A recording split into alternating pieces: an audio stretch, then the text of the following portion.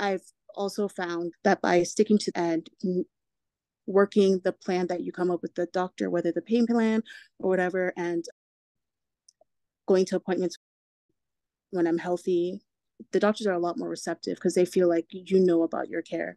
Although there are some who still feel like they know everything. Like one doctor was arguing with me. I was telling him my hemoglobin levels is usually at 11. He's like, the last few times it looks like it's 8 or 9. I'm like, but it's typically at 11.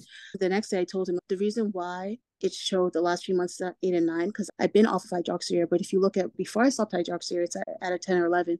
The female resident smiled that I stood up to him. He was the director of blah, blah, blah. Who the hell knows?